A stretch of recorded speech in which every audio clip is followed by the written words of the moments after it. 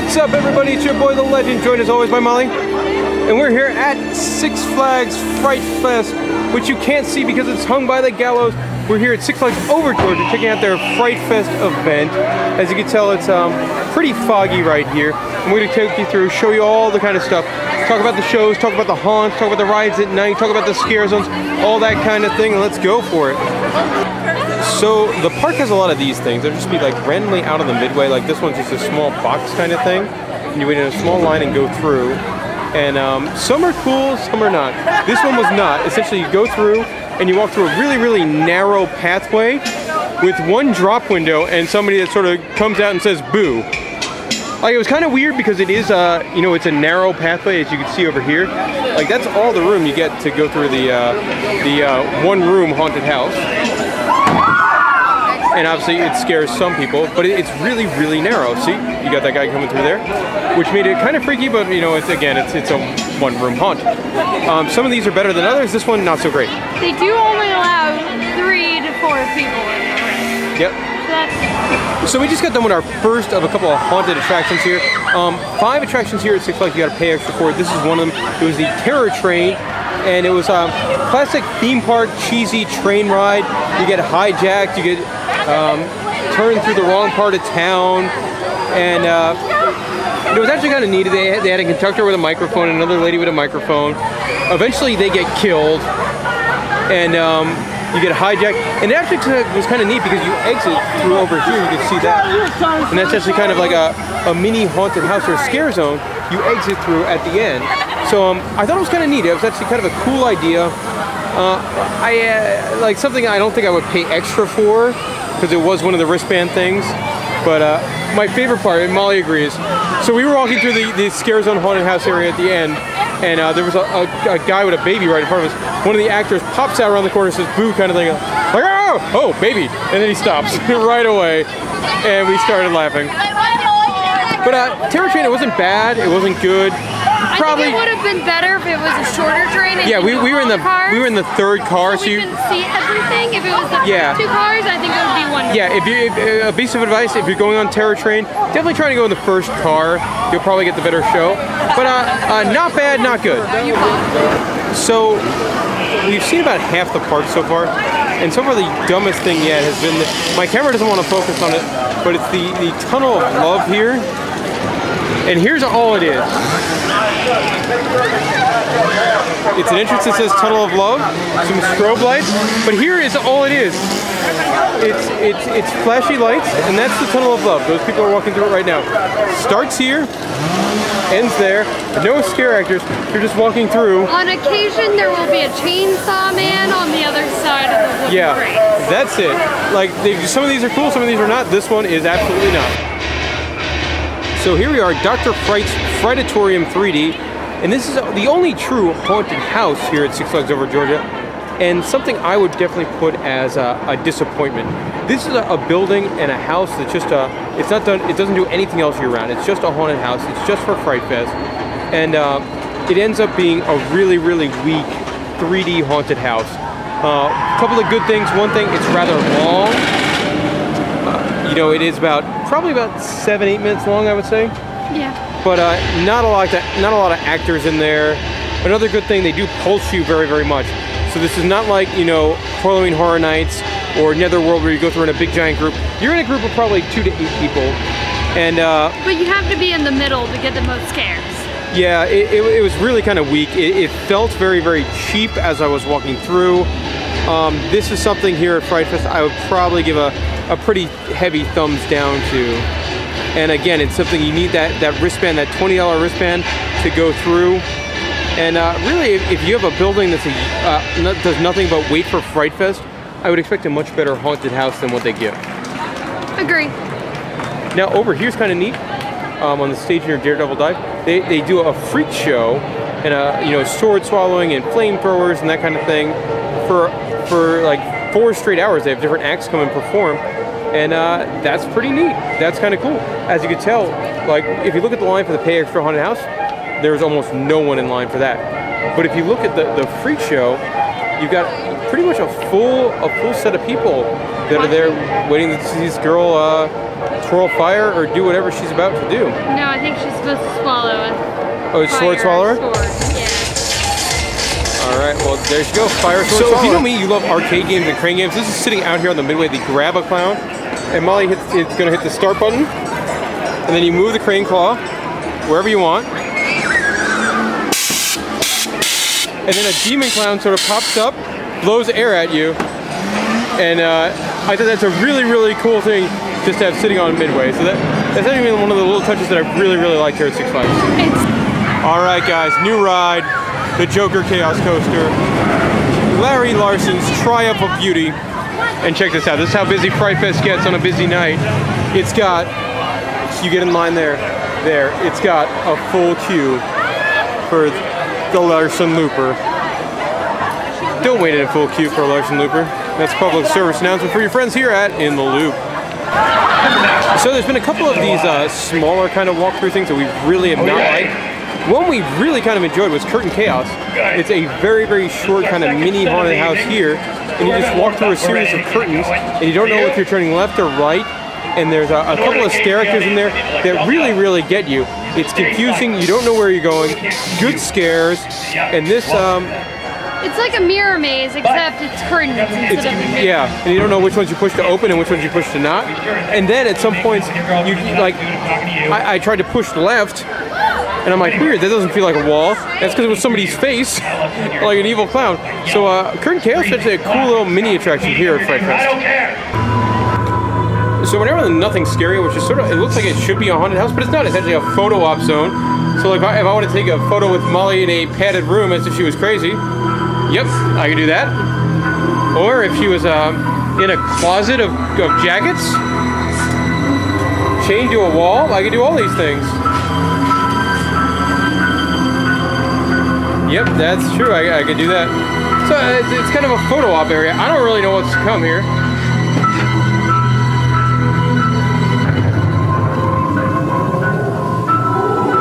But there you go, if you want your picture with upside down bat creature guy. We're here in a Mayan temple. No, this is like an Egyptian temple kind of thing. With that. And there you go. Yep, you can take your picture with that. And I guess we're done? Maybe? I'm not really sure. It's very dark in here. And nope, we are done. Yep, that's it. That was Fright Fest. One of the well, that was weird. You know, it's weird. It has like the facade and everything that you would think like this should be a haunted house, and it has like the budget like this should be a haunted house, but it's not a haunted house. Now, granted, I mean, people do like to take pictures. We are in these selfie generation now, so I imagine it could be popular. It's just odd. Agreed. It's got a really creepy clown on its logo. Zoom out, zoom in, Fright Fest. So we're still in the circus area, and a couple things I like. They use these old, like, kind of convoy kiddie trucks. They use them just as a decoration in their scares, and there's a couple of them. There's one over here, and then a couple over there, as you look around. And then this is cool. Another thing with a kind of a little touch is, it's a photo booth, try it for free. So right away you should be turned off like, hey, free. Six Flags doesn't do anything for free, but it's really kind of cool. You go in there, you sit down on the bench, you hit the button. It says like 5, 4, 3, 2, 1. Before it hit 1, there's a drop down window, and probably that evil clown, like you're watching a video camera, and then at 1, the drop down window drops down, this evil clown yells at you to get out. So another really cool little touch here at Fright Fest in Georgia. So we just got out of Tales of the Bayou Bloodlust, which is here in the Thunder River queue area. And it was kind of not good, not bad. It was sort of an outdoor haunt, walkthrough kind of thing. And it took place entirely in the Thunder River queue, which was different. I was hoping, when we first saw it, I was really hoping that it was going to be like, sort of like Cornstalkers at some of the Cedar Fair parks, where they empty out the River Rapids ride and they fill it with, you know, haunt and stuff. This was not that. It was just in the very long queue, which I've never been on Thunder River. It takes up a giant amount of room, as well as At the same time, it also has a very, very long queue. So it goes in there, it comes in the station, it goes back. We'll say this, there were a couple good stairs. I jumped once, Molly jumped once. Yep. Had a couple of effects that were pretty solid for Six Flags, like a giant alligator puppet guy. Giant, like, you know. Yeah, it was really cool. Giant alligator puppet head thing. Probably about like 5 to 6 feet long and 3 feet tall. It was a very gigantic puppet. And then a couple of cheap scares, but some of the sets were not bad. Some of the sets were terrible. Overall, it did feel a bit cheap, but it did some scares and there was some cool stuff. So it wasn't without some backup. Huh? Yeah. Nah. Yeah. Probably wouldn't pay for it, but nah. Yeah. Yeah, that was one of the pay extra things. Now, normally I hate advertisements at Six Flags parks. This, I actually have an exception to, because Impractical Jokers is one of the funniest damn shows on TV. Joe, Sal, Q, and Murr are hilarious, and I love Impractical Jokers, so I just want to point that out. That's good advertising. Not like it doesn't really fit in, but it's just good advertising because I love that show. The show's great. So they have a lot of smaller stage shows here at Six Flags Over Georgia, and this is one of them. It's a Salem witch trial show where they are trialing this witch here, and it actually really creates a very cool backdrop with the ninja in the background. And yeah, some sort of a Salem witch trial show.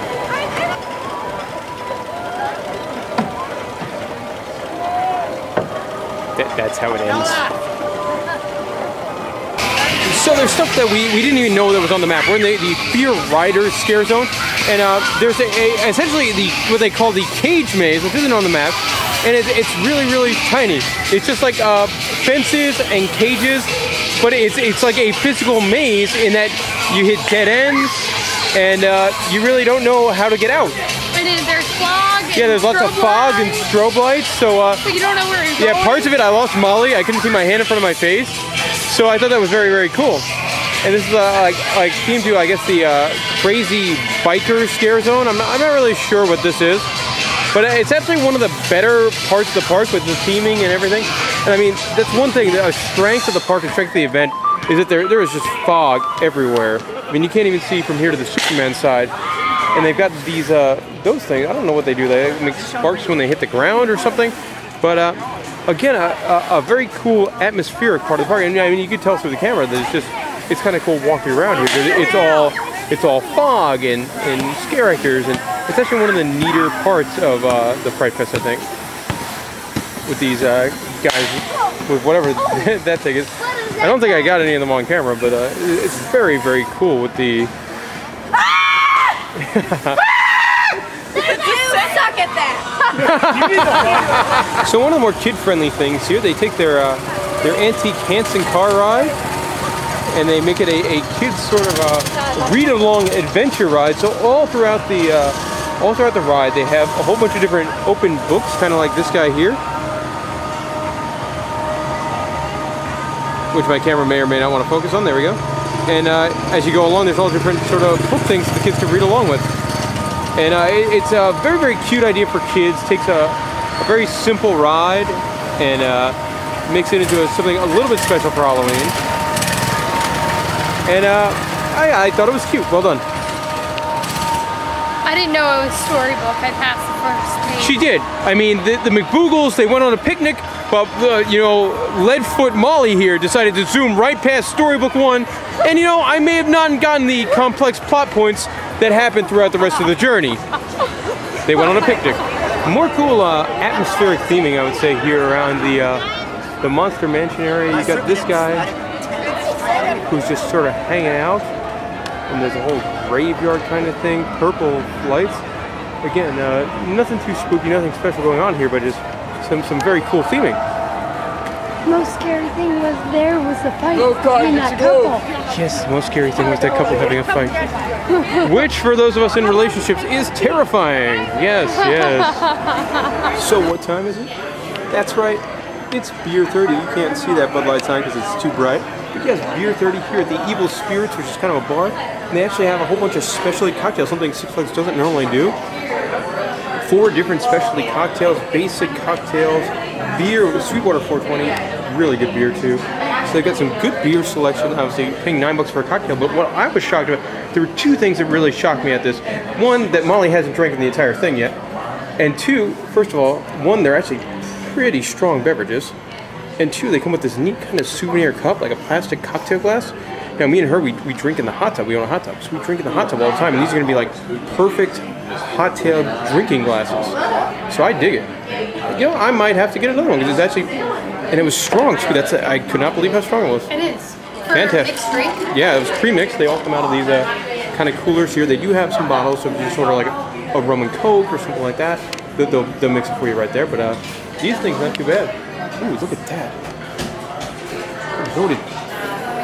Loaded Freak Fest. But we just got out of the ZX1, which is in the old Batman stunt show kind of arena, and another kind of haunted walkthrough, haunted house kind of thing. Mixed feelings on this one. It had like a kind of a themed Q video, which I'm pretty sure starred their PR guy. So it kind of set the scene in the thing. And it was more of like parts of it were kind of like interactive theater more so than a haunted house. But a lot of the props in there, it was just like, see the fencing like this? They took fencing like that and they put tarps on it, and that was about half the house. And then another third of the house was essentially just wooden pallets they made fences out of. So the theming level was very weak. I didn't get any scares at all. I didn't hate it, but it was also a very long line. We waited in line for about 40 minutes. Now the line is not nearly that long. That was about half as bad as it was. But definitely a piece of advice would be, hello, get there early. Get there early because the line gets very, very long. So hit that one when it opens. Not bad, but also far from good. I think you liked it better than I did. I like the theater part. Yeah. Like if it had more real, actual sets instead of, you know, pallets and fences, I might have been a fan, but you know, not. If you're paying $20 a wristband, I expect a lot better. Filming? So I didn't know what this was. It's the last ride. I thought it was a haunted house. Apparently, I'm getting in a coffin of some type. I've got my Fright Fest wristband, so what do I do? I hop into here. Okay. This is odd. All right. Yeah, I guess. This is hilarious.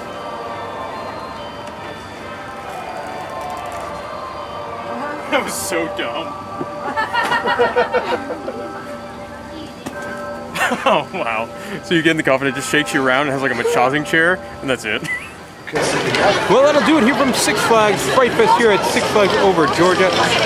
Overall, an okay event, not good, not bad, nothing I would go out of my way to go see. If you have a season pass, it's fine, go check out the thing. I would not go out of my way to see the park and start off good things. The park looks great, you know, it's fogged up, lots of decorations, music, lighting, that part is very, very cool. Unfortunately, there is a lot of not so great to go with it. None of the haunted houses were very good. You do have to buy a wristband for $20 to go to that ridiculous coffin thing. The 3 walkthrough haunts and the terror tram, which was not particularly great. None of them were as a very high quality. Especially when you're paying more, you would expect like, okay, this would be better than what I'm seeing in the rest of the park, and it's really not. So those are kind of the highs and lows for me. I did like, you know, a lot of entertainment, a lot of different shows going on, and the way the park looks. The drink, very good. I didn't think I would say that. A pre-mixed drink at a Six Flags park would be one of my highlights, but that was definitely one. All right, push person here. Molly, favorites, least favorites? Theming. I think they did a very good job with all the lighting and fog. Everywhere in the park looks great. However, I don't think I would spend $20 for a wristband. No, I agree. I would come to the event if I had a season pass in the area, Yeah, I agree. I didn't feel like I got the $20 worth for the wristband. Right. You can get what you see. Yeah.